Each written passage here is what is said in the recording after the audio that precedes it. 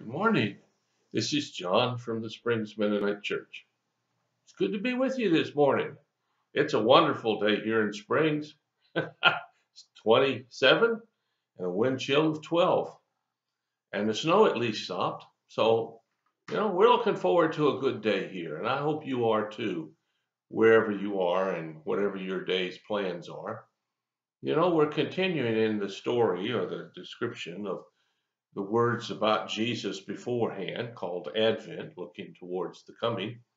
And I'm continuing in the book of Isaiah. In fact, I'll be in Isaiah this week and all next week as we look at some scriptures that point to Jesus' birth and his position as Savior of the world.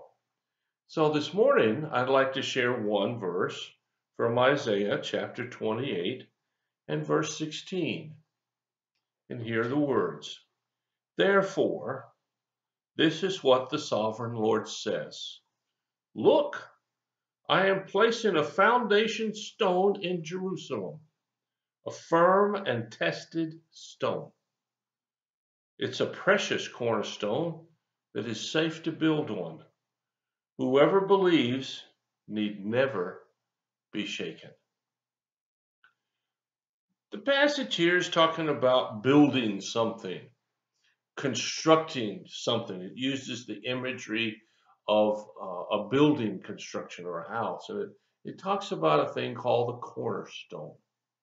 Now, in today's construction techniques, we don't do much of that anymore. We talk about a foundation. But in the older days, you had a cornerstone. It was on the corner, obviously by the name. And it was the piece that began the structure, and everything else was measured around that stone in terms of straightness, in terms of its supportness, if that's a word. The cornerstone was the essential piece upon which everything else is built. So if you have a lousy cornerstone, well, the building is not going to hold up very well. And it's that image here that the prophet Isaiah writes about nearly 700 years before Jesus was born. For us, nearly 2,700 years ago. Long time. I mean, this is amazing that so much could be said about Jesus so much before he was born. But nevertheless, it starts out by saying, therefore. I've mentioned this before. It's kind of silly, but it makes a lot of sense. Whenever you see a therefore, you ought to see what it's there for. Well, maybe that'll resonate in your head and it'll stick with you for a long time, as it has with me. Therefore, this is what the sovereign Lord says. This is what God says. He says he's sovereign. That means he is the ruler over everything. He is the final say. As Harry Truman once famously said, the buck stops here, meaning his desk, meaning he was responsible as president.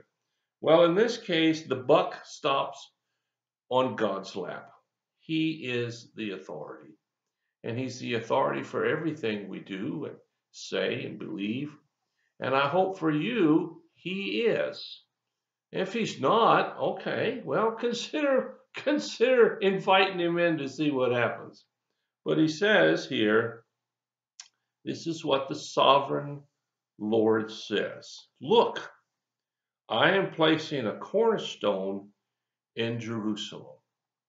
Now, for the Jews, Jerusalem was the most special place of all.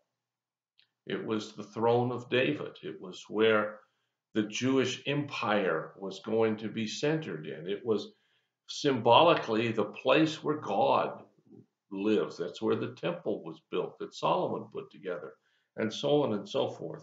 I'm putting a cornerstone, a foundation stone in Jerusalem, and the prophet is tying into all the history prior to this and all the history that's still yet to come. And he goes on to say, it's a firm and tested stone. We like to know that things are tested before we latch on to them. We like clinically tested toothpaste, for example. And then you watch all of these ads for drugs and they're clinically tested. There's something about knowing that somebody has evaluated this thing ahead of time that gives us some comfort and peace to trust it. And it says here that this is a precious stone, a tested stone. It's gone through the rigors of testing. Now, here it's referring to the testing that God placed upon this cornerstone. And we can talk about that at another time. And it says it's a precious cornerstone and it's safe to build on. It will stand. You don't have to worry about the building collapsing because this cornerstone wasn't sufficient. This person, this stone, this coming of Jesus is in fact what we can base everything on. I mean that. Everything. All of life can be based on this stone. And he goes on to say in the last part of this verse, whoever believes need never be shaken. Now, I know in the times around us, people are getting shaken. I know that some people anyway, are really fearful. And we're always afraid of something we can't see. At least if we could see it, we'd know where it was and when it was around us. But you take something like a virus and you don't know where it is. You take all the precautions you can, and it still sneaks in. And that causes a lot of fear. It causes a lot of people to wonder about what life is happening to them. And particularly during this time when we have family traditions and family ways of doing things, and we're not really able to do those. We lose that foundation of our lives, the family traditions, and many are left holding nothing.